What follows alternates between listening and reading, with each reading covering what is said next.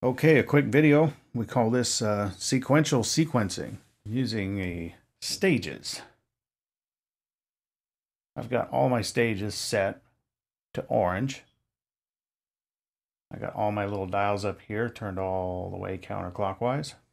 I got all my sliders all the way down. The stages will be a sequential switch. It'll be a sequencer. And it'll be a sample and hold. You can do all of these things with the orange little stair step stage. This patch is kind of messy right now. What I've got is 3 different synth voices. I've got the Zero Coast.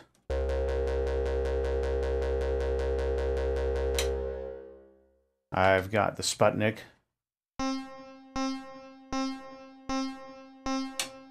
And I've got the Black Wavetable.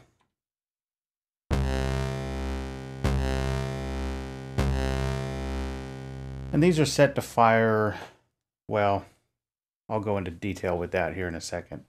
I've got 3 different 8-step sequencers going. I've got an 8-step on Renee set up. I've got popcorn. And I've got one coming out of brain seed. And some of that you can see, some of it you can't. The sequence from Renee, I'm going to turn on the Zero Coast here. That sounds a little something like this.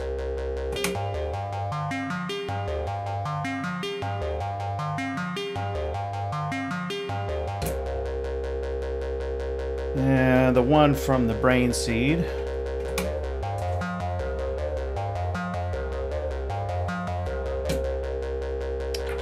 And the one from popcorn.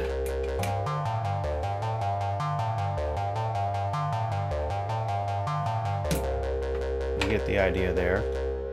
What I'm going to do is use stages as a sequential switch, and I'm going to consolidate those 3 sequences. So, patching from right to left, I'm going to start with popcorn. I'm going to plug this into one of these CV inputs right here. Then I'm going to plug in my brain seed sequence here. And I'm going to plug in my Renee sequence here. But I'm going to plug in, I've got a copy of it right here that I've split off.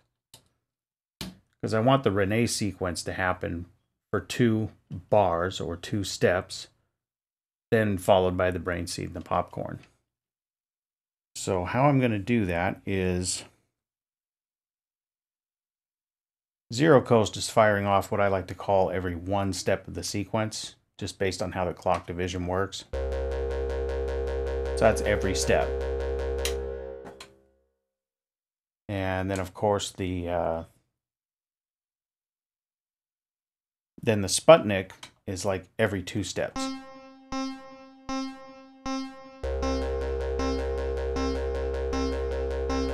And the wavetable is every 8.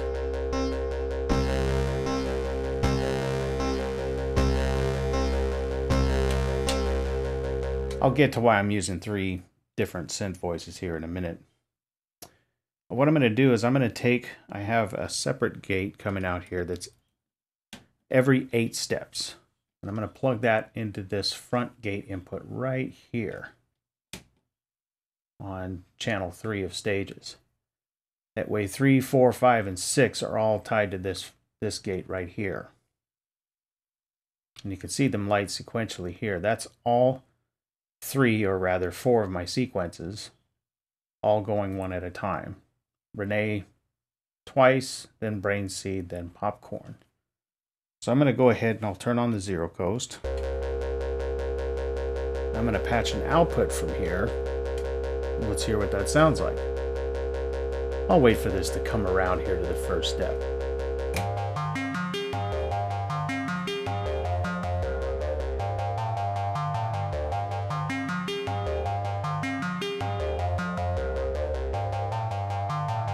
A consolidation of 3 different sequencers.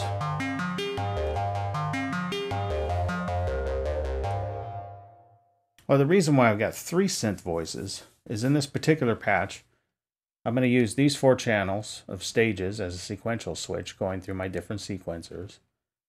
But then I'm going to use these front two channels as a sample and hold.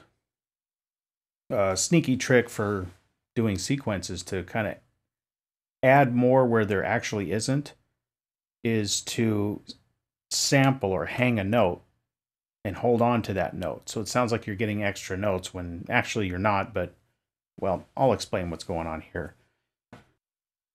Okay, before I get started, I'm going to take the main sequence we had going here, and I'm going to run that through a buffered mult.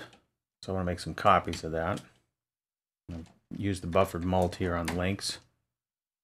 I got a copy here going to the Sputnik. I'll put a copy back over here into the Zero Coast. And then I'm going to run a copy out to the black wavetable. Now, if you remember the black wavetable, that one pings every 8 steps, and the Sputnik pings every 2 steps. But what I want to do is I want to, instead of grabbing part of the main sequence and have it kind of blathering on even though the note hasn't gone away, I'll show you what I'm talking about here.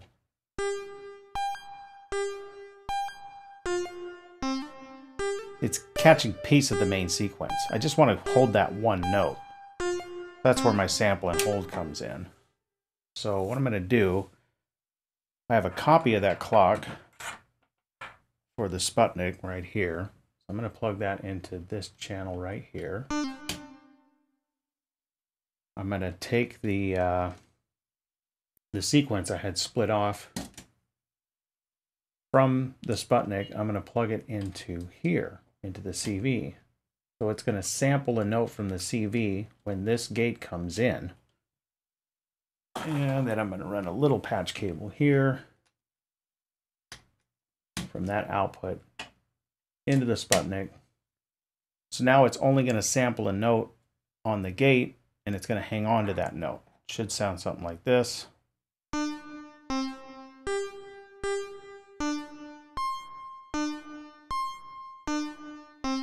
If I run that with my main sequence,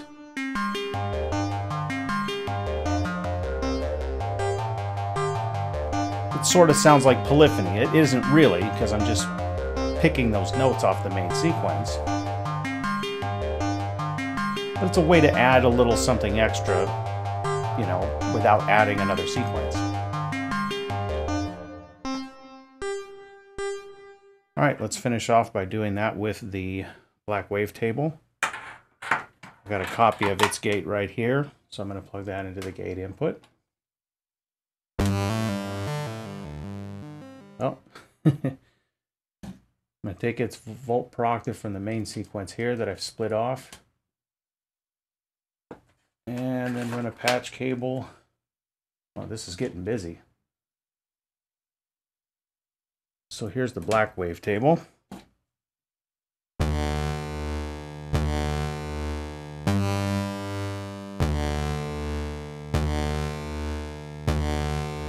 And the Sputnik.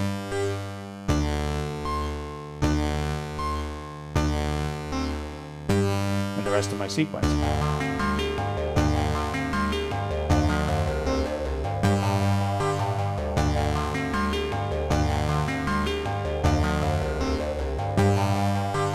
I'm going to try adding some glide just for fun here to one of these stages.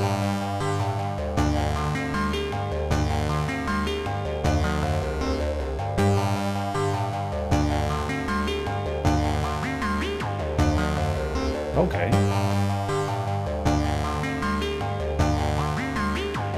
That's interesting.